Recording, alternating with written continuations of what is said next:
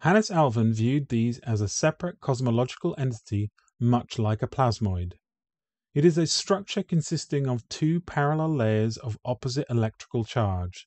Between the two layers there is a strong electric field, but a weaker but larger one on the outside.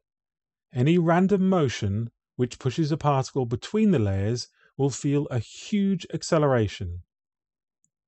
Some double layers are capable of accelerating electrons to relativistic velocities. The production of a double layer requires a region with an excess of either positive or negative charge. In other words, it can't be balanced. The instantaneous voltage drop across a current-carrying double layer is proportional to the current and is similar to that across a resistive load.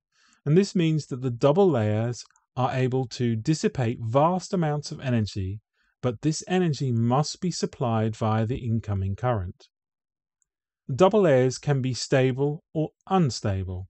Unstable ones are described as noisy due to the oscillations they produce across a wide frequency band, and some can even explode, releasing vast amounts of energy very quickly.